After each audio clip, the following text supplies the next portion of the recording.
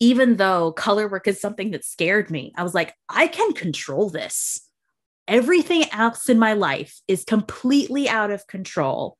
I can't control what his blood numbers are doing. I can't control his oxygen level. I can't control anything. You know what I can control? These sticks and this string. And by God, he's gonna get this sweater.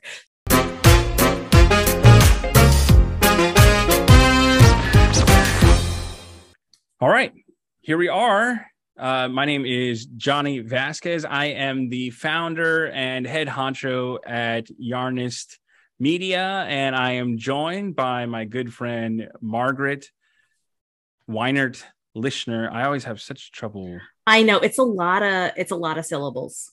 It's a lot of syllables. But yeah, Margaret Weinert-Lishner, happy to be here. And we are the host of the Yarn Talk podcast. Is that what we're going to call it? Like, I suppose so. You know what? If it changes, then it changes. That's okay. Fair enough. I did a bunch of research to be like, okay, does anybody use the Yarn Talk podcast? And I couldn't even find that somebody used to use that name. Well, and I didn't also want to be like Yarnist. I would say it's accurate to what we're talking about, though, is a lot of yarn stuff. Yeah. But we should also say that we focus primarily on knitting. So if you're a crocheter that's joining us, sometimes what we're talking about might be interesting. And half of the time, it's probably not going to be relatable. But no discrimination. We like crochet, too. Both of us are also crocheters. That is true. We both do crochet. I think that it's a useful tool to have in the tool chest.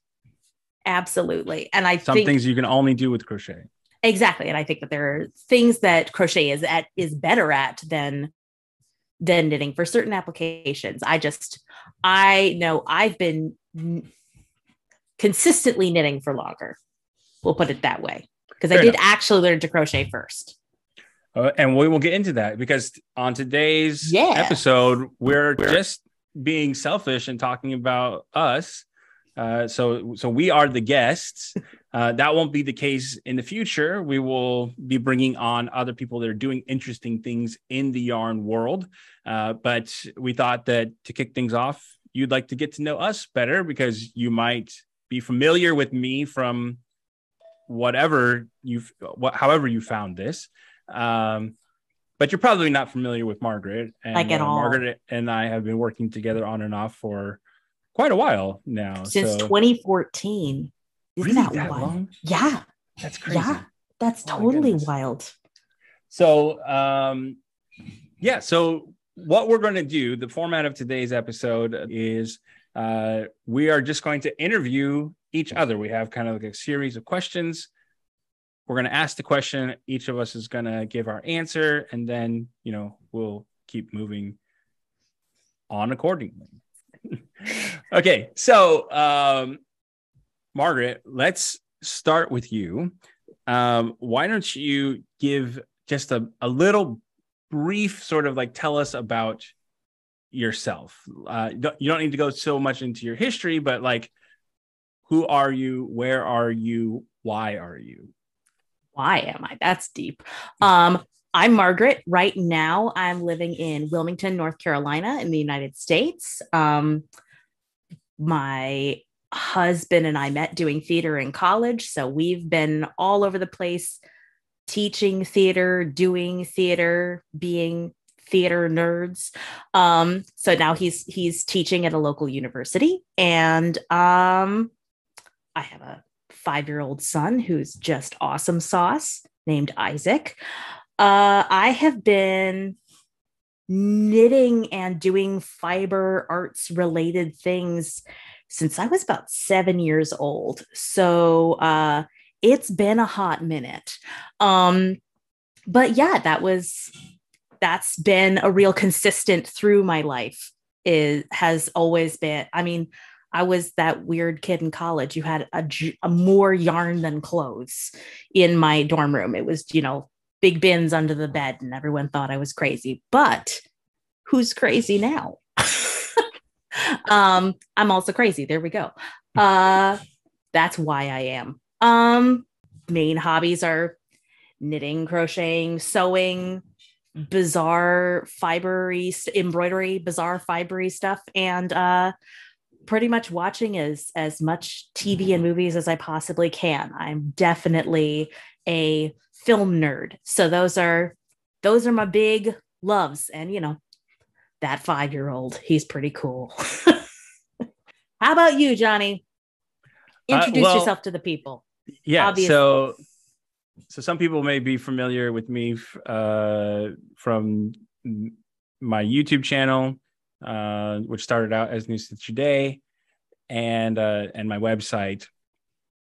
But if I go way back, I grew up in West Covina, California, just outside of Los Angeles, maybe Los Angeles proper, still in Los Angeles County. And Margaret was singing a song from the show Crazy Ex-Girlfriend, which was on the CW for like 3 seasons. And when that 4 seasons, it's one of my favorite shows. As soon as it hit, they previewed the show with the song. The opening number for the whole show is a musical number about my hometown. And I walked into the office and I was like, everybody stop what you're doing. You have to see this. And they're kind of like, okay, but what's the big deal? And I'm like, they made a musical about my dinky little city. And it's kind of like a joke in the first few episodes that she leaves New York to go move to West Covina. It's spectacular. It's a pretty funny show. I couldn't get past some of the humor after the first few episodes, so I didn't follow it. But it's not everyone's cup of tea, but I absolutely adore it. And what's funny is I'd actually known Rachel Bloom, the creator, her stuff from college. I was watching her YouTube videos back in the day, and then I was like, oh my gosh, it's her. She wrote an insane song about Ray Bradbury.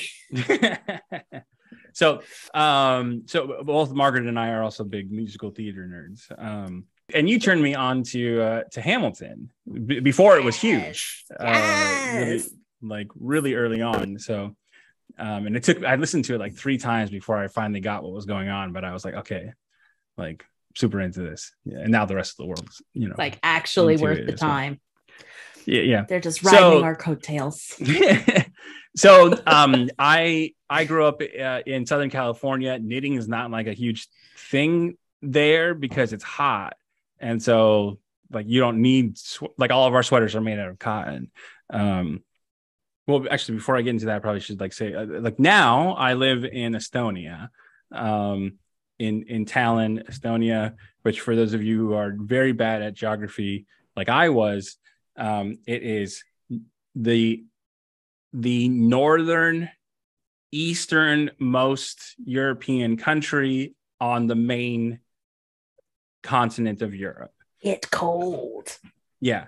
Although I think technically Finland is actually connected to the European continent. So maybe you could say that is. Finland's mostly connected to Russia.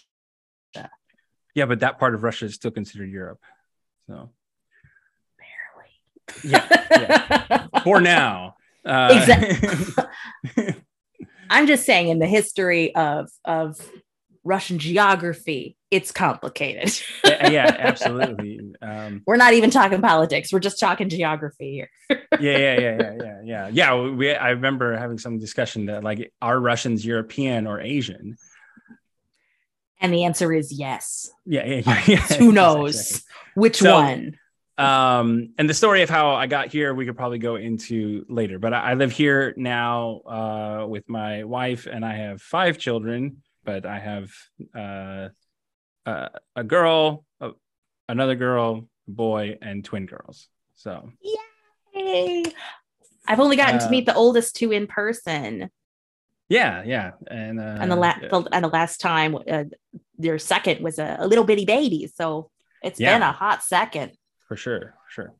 So as far as how I got into the fiber arts world, my grandma on my mom's side was always crocheting. Like we always had like handmade blankets. She would always do these like cross stitch ornaments. They have those like sort of like a plastic frames that you can like stitch onto.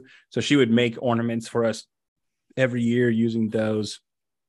She did do some knitting, but she sat watching her novellas and just crocheting, and she crocheted so fast that it was insane. But it wasn't appealing to me because what she would do is she would walk around with a little formula on a piece of paper that told her how much yarn she needed in each color to make her Afghan pattern. Was it an index card? Because that's exactly what my grandmother would do. I actually never saw it. So I was just told that that's how she did it. I have some of my grandma's index cards. Because my question was always like, why do the colors and the yarn always suck so bad?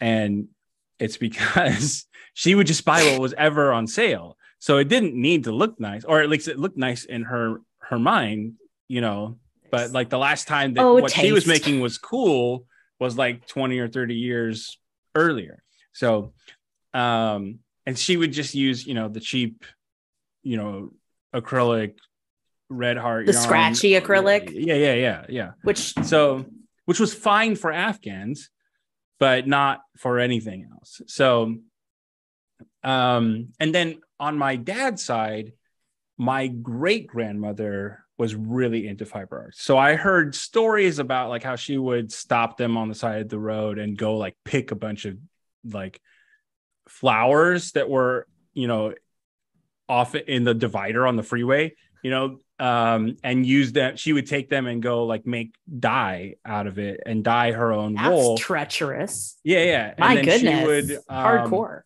And she was really into weaving. And so they had like a big loom. And they had like a spinning wheel and stuff like that. So I only met her a couple of times that I remember when she was doing that. And because I was super young, like 4 or 5, but when I got into the fiber arts, my dad told me more stories about that. I think that they even have a weaving of her dog's hair.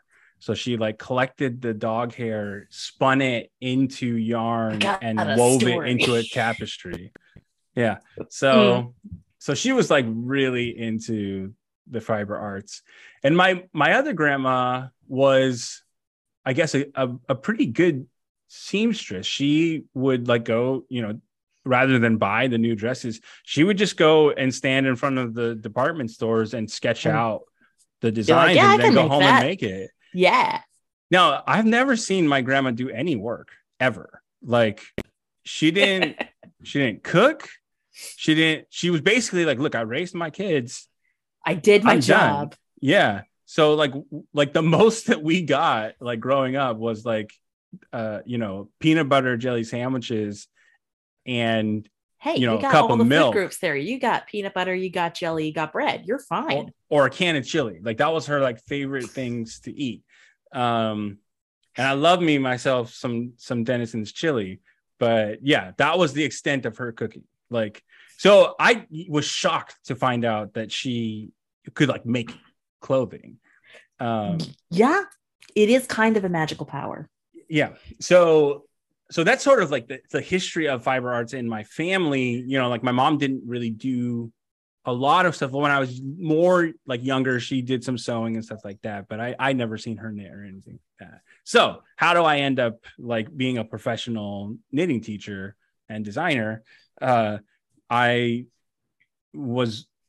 the short version of the story, which is that I was following a Kickstarter campaign called The Fiber Shed, which is started by a woman named Rebecca Burgess. She's got an amazing story. She has a book. She's got a whole organization that she runs now. But at the time, she was just getting all that started. The concept was she was going to make all of her clothing from within 150 miles of her home. That's intense. Yeah. And so she was sourcing everything and having it made and designed and constructed in that geographic area. And the idea was to be more connected to your clothing. And so I was like, that sounds like a cool idea. I'd like to be more connected to my clothing. And then one day she did a blog post about a hat that she had made. And she told the story about how she got the wool, how she got it milled, and how she had this person design it. And I was like, you know what? That hat doesn't suck. Like, it doesn't look like the stuff that my grandma normally made. I was like, knitting can look cool. Okay, like that's interesting. I'm interested. Yeah. So I was like, I don't want to, like, I think making a shirt would be not like so easy, but easy enough that like I could probably do it in an afternoon. And I wanted something a little bit more challenging than that. I wanted something that I would use often. So I was like, well, jeans would be great because I'd wear jeans all the time, but you need special equipment. Yeah, jeans are a pain. Jeans. And you need to actually have skill. Not that you don't have to have skill to sew other things, but to sew a t-shirt's not that challenging. It has unique challenges with a pair of jeans. Yeah. So I was like, okay, that's not it. I wasn't interested in having like hand knit socks. I didn't think I would wear those. In Southern California, not as much. Yeah. And so I was like, I think I will knit a sweater. So I just got married in May. This is July of 2010. So I tell my wife, I think I'm going to knit a sweater. And she was like, well, you should probably learn to knit. And Perhaps. I was like, that's a good point. So I went big deal. I went to Walmart and I got a teach yourself to knit kit and 2 skeins of purple Simply Soft, like eggplant Simply Soft. And I took the kit home and started reading through the book, threw the book away because it didn't make any sense at all. And I went on YouTube and found some tutorials to like teach me how to, because I was flabbergasted. How do you get the yarn on the needle? Like, how do you get it to stay on the needle? Magic is the answer. Yeah. Obviously, you learned your incantations and here you are. But when you start out, you only have to sacrifice small animals to get what you want. So yes. So this is the direction we're going in this podcast. So I followed the YouTube videos and I started picking it up pretty quickly, and I was like, all right, this is pretty cool. Like, it's kind of like relaxing and like interesting. And I think especially for men, there is not all men, I don't know, but there is a desire to build things, to create.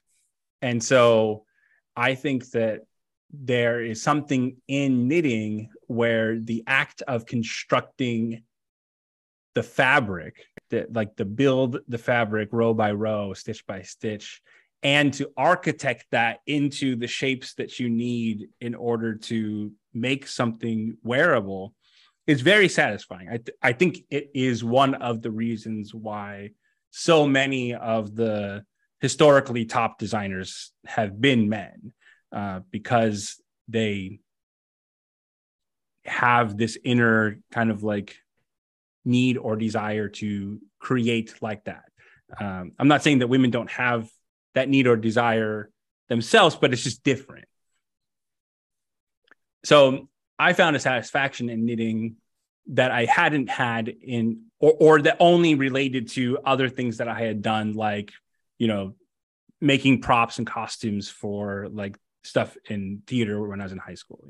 I think it's really nice to have so a lot of time when we say creative outlet, it's a lot of people think, something visual arts only, painting or music or something like that. But when we're talking about actually creating something from the ground up, and that's, when you get really into cooking something and you're like, this freaking rocks. This is so cool. I can tell where each flavor is playing off each other. And I feel like it's the same thing with knitting, that you do get to just create, I make my own chicken broth, for example. I make my own broths of all kinds. And I'm like, this is incredible because I am making something delicious out of garbage.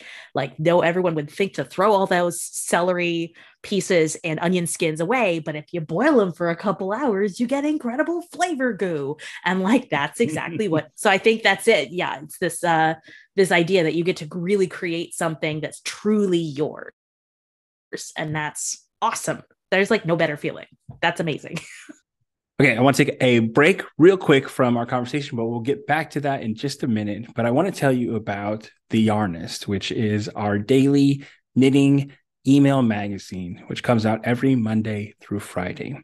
In it, you're going to get a quick little article to help you learn about knitting and think about it in ways that maybe you haven't already. Sometimes we have articles about different kinds of yarns, like why wool is so important as a yarn material itself. We talk about things like different ways that you can use stitch markers, or the importance of Elizabeth Zimmerman and her effect on knitting in America. You're also going to get an inspirational quote, a pattern of the day. We do our signature stitch tutorial, where you get a video on how to do a different stitch technique or knitting pattern. And we always try to end each issue with a comic or something to make you laugh. Now, the best part is that this daily knitting magazine is completely free. All you have to do to get yours is go to yarnist.co and enter your email to sign up today, and you'll start getting it right away. All right, let's get back to our conversation. Absolutely. So I think that that's where knitting connected with me. And then how I started doing what I was doing is I was trying to knit a pattern by Bruce Weinstein, who we will have an interview with in a future episode. And it was both an extremely complicated project and also incredibly simple, because it uses a stitch called the horizontal herringbone, which in the written instructions makes zero sense at all. And I was like, what the hell is going on here? And I remember I went to a yarn store in Vermont, I think it was. And I was trying to explain to this woman, like, okay, I don't know how this works. Can you tell me, like, am I just stupid, or is it like poorly explained? You know? And she was like, just trust. Well, we kind of worked it out, but eventually I found a really poorly filmed video on YouTube that demonstrated the thing, but it was almost impossible to make out what was going on.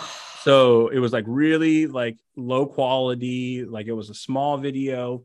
And I was like, what the heck? Like, we have the technology. Like, I can literally make a better video with my iPhone. And the iPhone that I had at the time was the iPhone 4S, I think.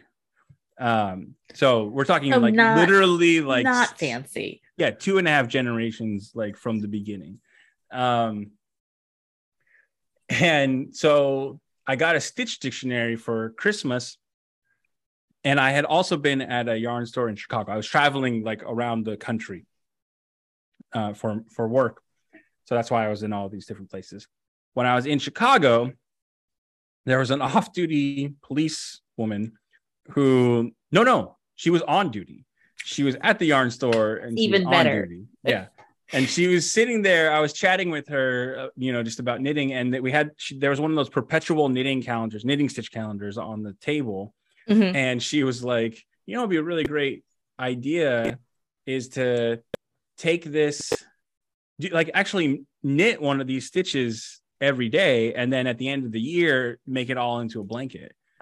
And I was like, that is a great idea. Like, and then the last piece is I was following this blog called New Dress a Day, where this woman had lost her job.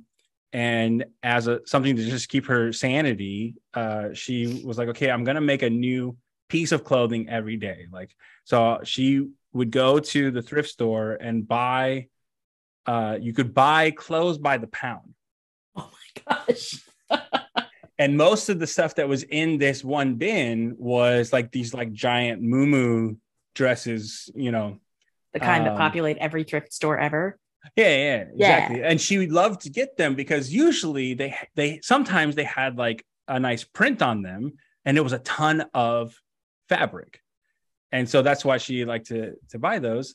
And she would make these cute little outfits every day. It wasn't always a dress. Sometimes it was just like a blouse or something like that. And I was like, what a great like kind of goal blog, she was just trying to do it for a year. She ended up doing it for a few years, and I think she got like a book deal out of it or something like that. Nice. So I was like, okay, what if I made video tutorials of the stitch patterns in the book every day and use that as a way for me to get better at knitting, and also offer some like better support education to people out there. And the videos are not great. My first videos are not great in the sense that they have heart, sir. Well, I just didn't have the equipment, exactly. Literally the first video is filmed in a Days in Binghamton, New York. The probably stayed at that same Binghamton Days Inn at some point. Yeah, probably. The backdrop is just the pillowcase from the bed, and I bought like 2 work lights from Home Depot and just clamped them to the desk. And then there wasn't any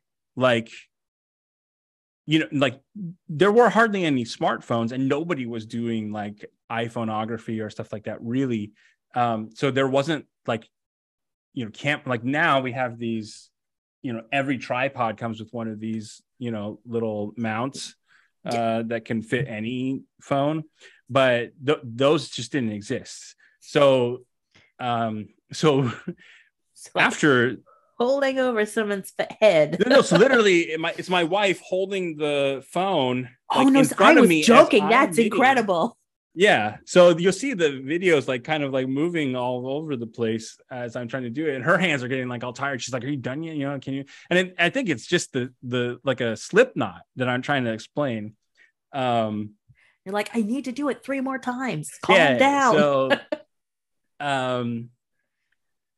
So yeah, things have come a long way since then, but that's kind of how I got into doing what I'm doing now. Is I started making videos and I started my website New Stitch a Day instead of New Dress a Day, as a way to document. Just document share. My progress. Yeah, along the way. So that's awesome. I don't think I've known many of the components of that story, but I don't think I've had them all put together before. I don't know. And that's someone asked this question. Someone asked how I end up in Estonia on a Q&A chat that I did with our community. How does anyone end up in Estonia? Right. I was like, look, we have time. So I'm going to go back to the very beginning. And it took me an hour to explain all of the things that led up to me moving to Estonia. When I've tried to explain to people all the different ways I've moved across the world and this country, everyone's like, that's not linear though. And I'm like, yeah, you're right. It's not. It's just weird is mostly what it is. Yeah, absolutely. So you mentioned that you've been knitting since you were very young. Yes. How did you learn? And sort of what was the first project that you ever made? So I think there was a children's book that I had when I was very small. I think my son actually has it. I'll pull it out at some future time. And it's about all of the steps that a little girl somewhere in Central Europe, right around World War I, World War II, has to go through to get a coat. So it's this family has no money. The rest of the people in the community have no money. So here's what we're going to barter to the farmer to get the wool from the sheep. Here's what we're going to barter to the person who's going to spin the wool, all these different things. And I loved this book. I think it's called A Coat for Anna. It was on Reading Rainbow.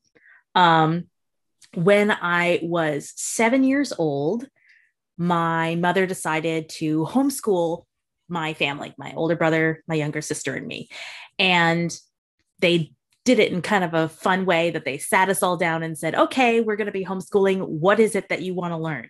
And I was like, I want to learn to knit. Absolutely. That is what I want to do. And my mom had sort of a fraught relationship with knitting for a long time. And I think she had a Finnish friend who, this is foreshadowing. She had a Finnish friend who was staying with their family in high school, who was an excellent knitter, just would knit without patterns, incredibly talented.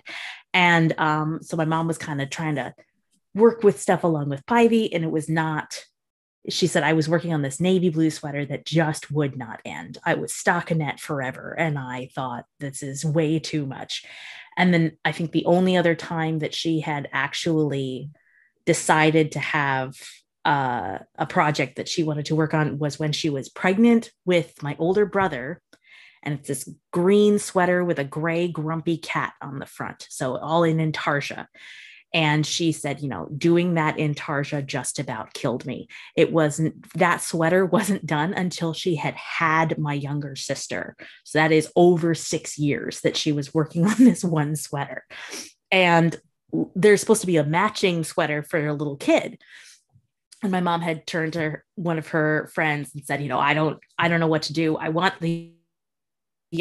to have the small sweater, but I just can't handle doing that intarsia again. And the friend said, oh, I will totally do the intarsia. That's the fun part for me. You just do the back and the sleeves. So together they were able to make this child sweater way faster. But my mom was like, that's it. We're not knitting anymore. That's too much.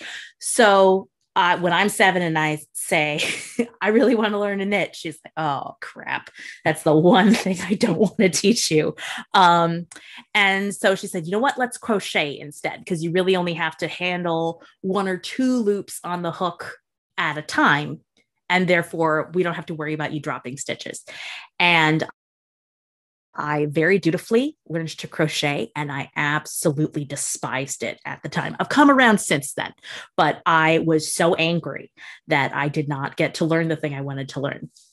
Our Finnish friend, Pivy, was actually visiting our family right when this was happening, which my mom hadn't seen her in over a decade. And all of a sudden she's in our house and she's making some incredible cabled sweater. I was hanging off her arm, just trying to watch and learn. And Pivy thought we were nuts for homeschooling anyway. And she just says, if you really believed in this child-led learning thing, you would teach her how to knit, because then she would be the first one to decide if it was too hard for her. And my mom's like, oh, well, duh. That's very annoying that she's right.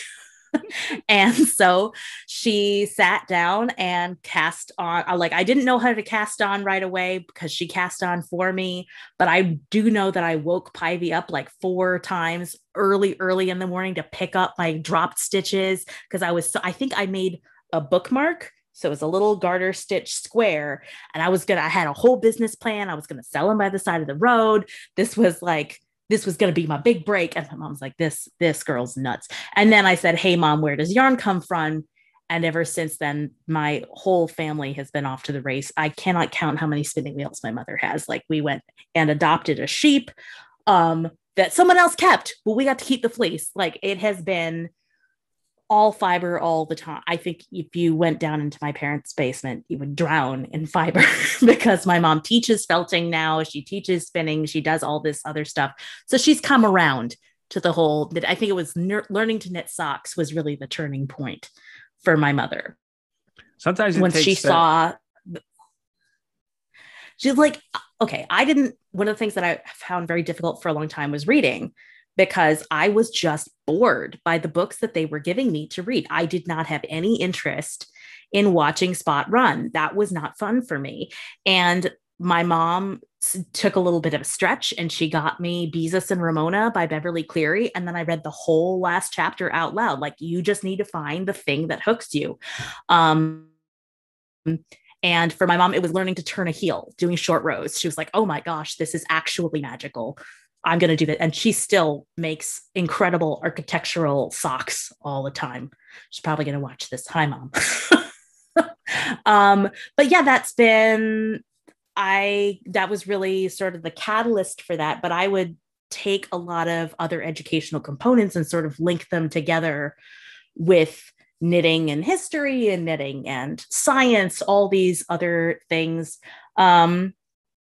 yeah, I'm also a huge history buff, so that's been a really fun thing for me to get into costume design and other things like that through theater. I don't know what other, you had another part of this question, but I don't remember. You already answered it, which was what was the first thing that you made? And oh you said yeah, a but bookmark. A bookmark, but I think probably one of the things that I'm most proud of, I don't even know how I got my hands on the wool, but I spun the yarn. It was black sheep's wool, horribly lumpy. I did a really not good, I would think I was 9 or so, between 9 and 11. So I made this black sheep's wool yarn um, into a hat with a reverse stockinette stitch ridge. That there was also like a little twizzle at the top, but along that, so the whole hat's black sheep's wool, and then right along that ridge, I'd spun collie fur, like from a dog, into that. So I had like little fuzzy fur stripes in it, and I was like this, and I entered it into a competition, and I was like, oh well, I'm looking at all of these beautifully hand spun and knit things, and I was like, yeah, well, this is what a lovely bit of time that I wasted, but it's okay. I still enjoy this hat. It was also massive. I had no idea how gauge worked.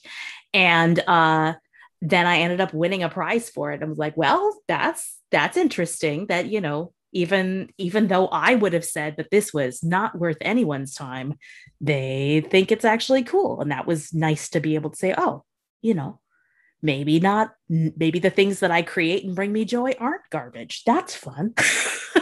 But yeah, that's probably one of the more intense was this black sheep's wool with collie fur trim, because I don't even know what possessed me, but it needed to happen. It needed to come out into the world.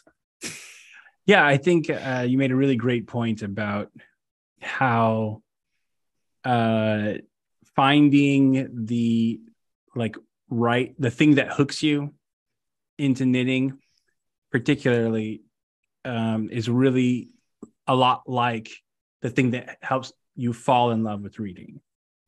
Absolutely. Because I think a lot of people think there's only one path to finding these things. And there's no one path for anything. I just don't think that there is. Like the thing that got me wanting to knit was knitting a sweater. I have knit a few sweaters. And I actually I'm going to be working on a few in the near future. And I feel much more confident now working on those, but it's because I have become better at other things in knitting where those things just don't intimidate me in the way that they did before. And I have the skills now to troubleshoot issues along the way in a very natural way.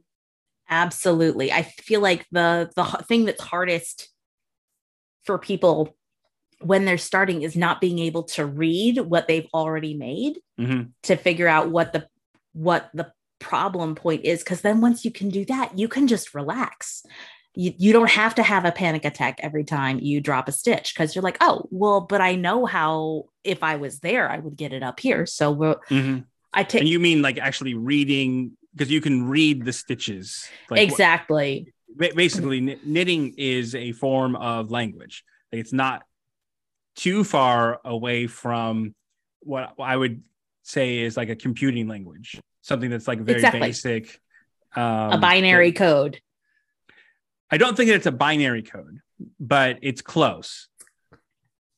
It's true. There are variations when you get increases, decreases. But let's say that let's say that the language itself is maybe only less than 10 characters. Yes. I think probably closer to like 5 or 6 characters with some variations on those things.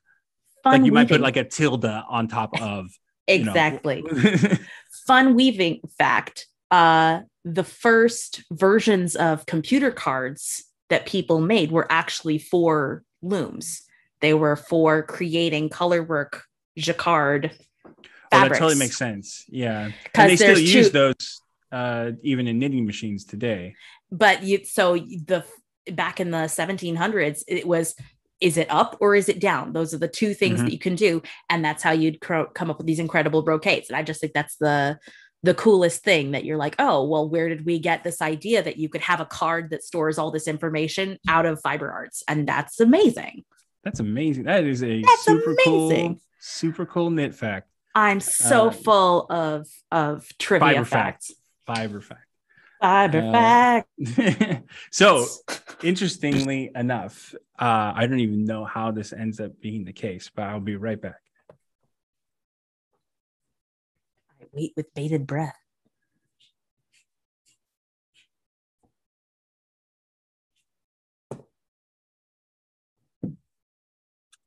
This was laying on the floor, which is the very first knitting project that I ever finished. Aww. So it's not the first project that I worked on. I actually had a sampler scarf where I was experimenting with a bunch of stitches that I made out of that eggplant yarn, but that got left out of school in like Minnesota or something like that. On accident. It wasn't good at all. They never are, but that's no love okay. Lost over that being gone. But this one, my kids still wear. It's in their dress up bin, and it uses so sweet. It's all knits and pearls. It uses something called a ripple stitch, which is just a very simple, like, changing from knits and pearls at different intervals. But I just took one repeat of it and turned it into a little headband. That's fantastic. Oh my gosh. And I love that the kids are still playing with it. I think my ex-boyfriend, Matt, who I'm still friends with, he gave me his first scarf that was like, and he knows it is so ugly. It is incredibly ugly. It's this like sort of sage green. There's a weird rib section in there, and he handed it to me, and I was just touched that he gave me the first thing he'd made. And he was like, I just think you should know, I think this is the ugliest thing that's ever been created. And I was like, well, I'm gonna wear it.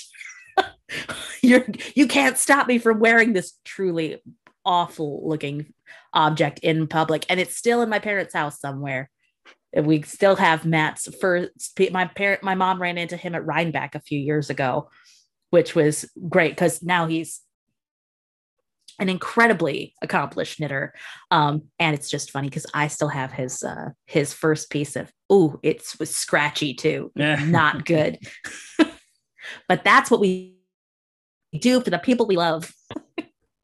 Absolutely. That first Christmas we made all of our gifts, we knit all of our gifts, and we were just like buying every yarn that we could find. And I was like, oh, this is cool. This is interesting.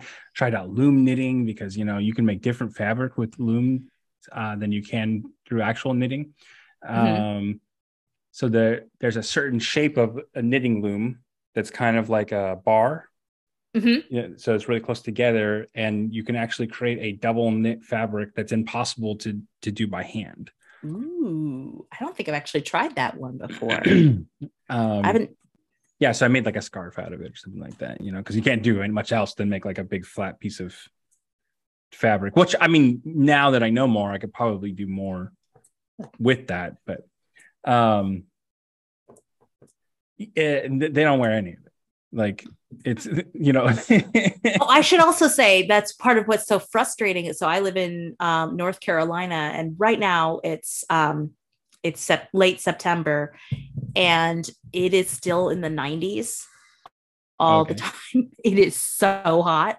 I grew up in upstate New York, so it was really nice that I got to use all of the stuff that I was knitting all the time. I would bully so many friends into learning to knit with me.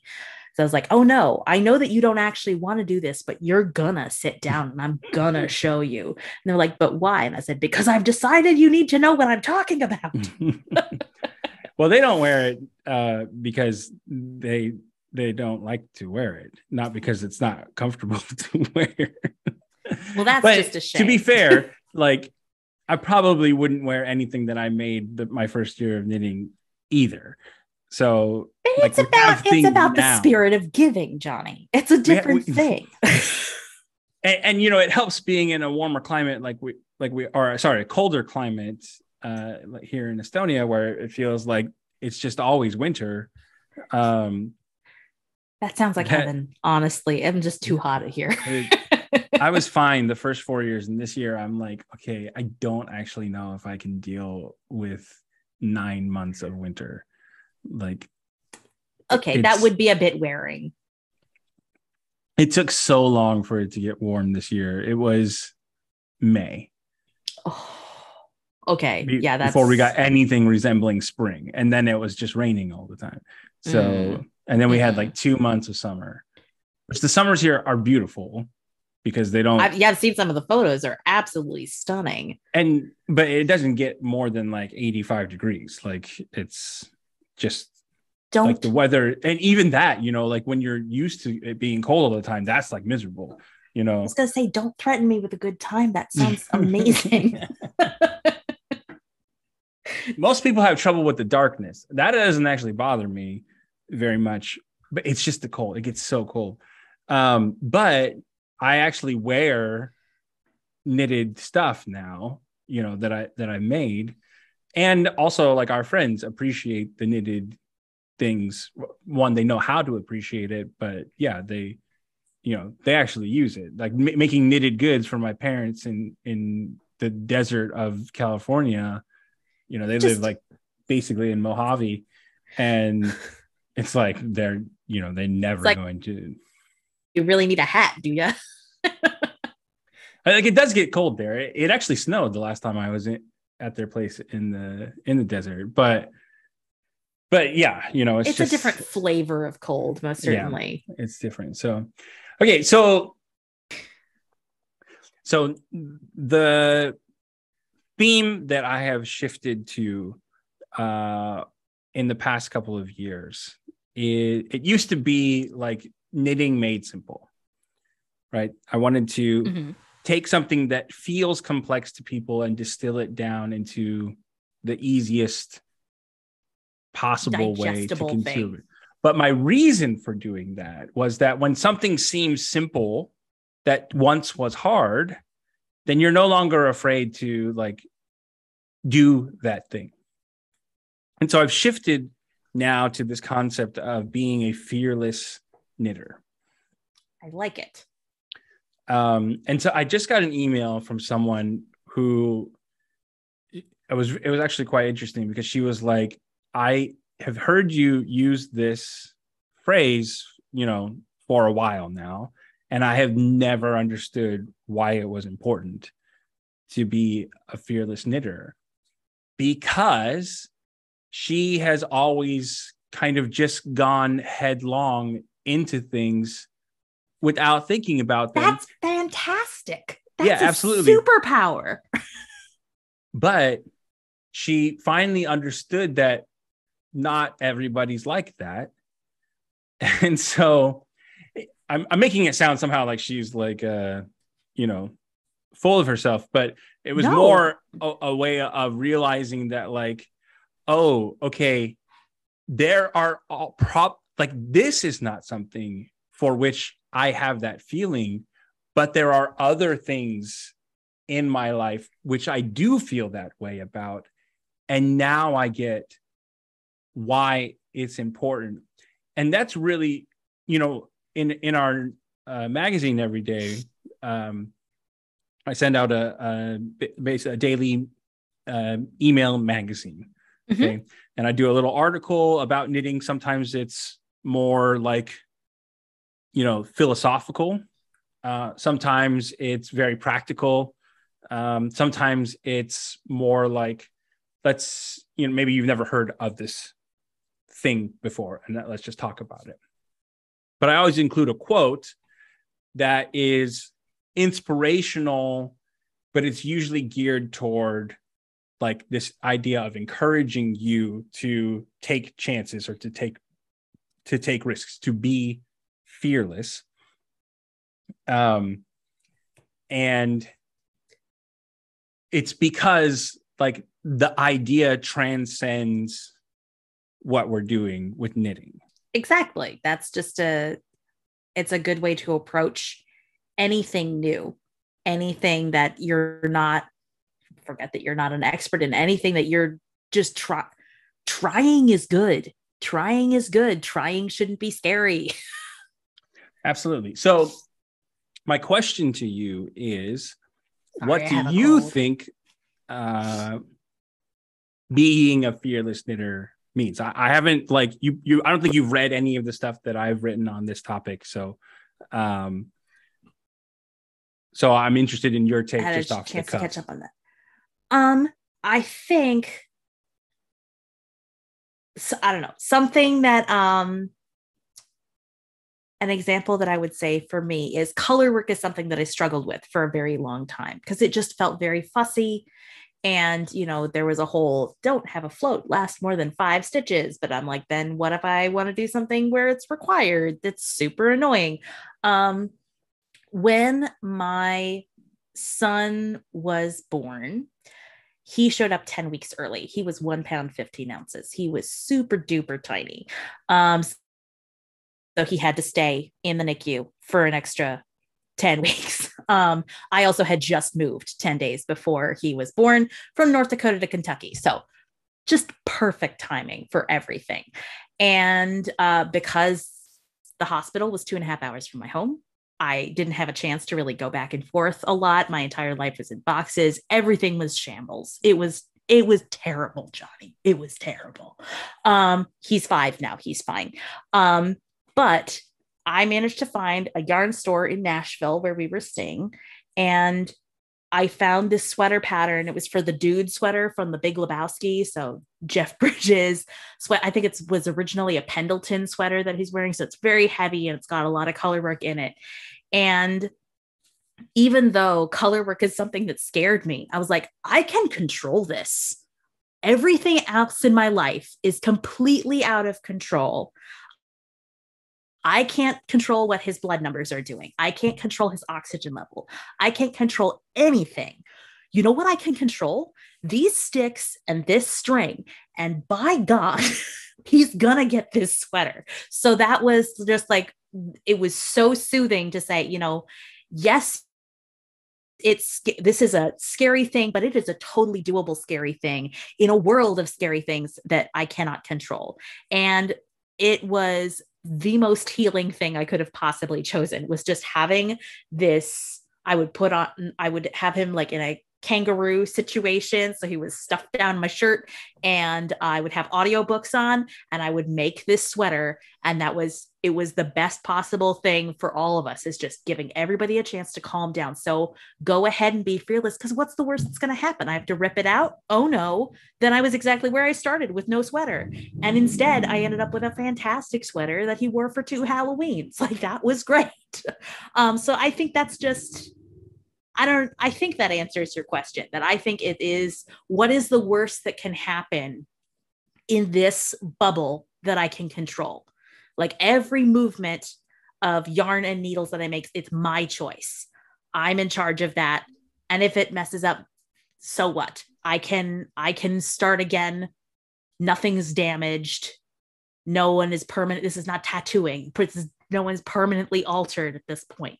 I can just do the thing I need to do, and it will all end up okay.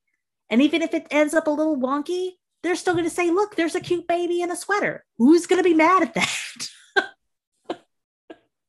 And if they're mad at that, then they're a jerk and you don't need them in your life.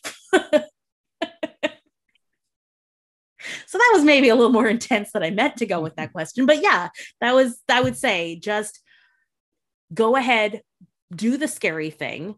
If the scary thing gets messed up, you're not hurting anyone.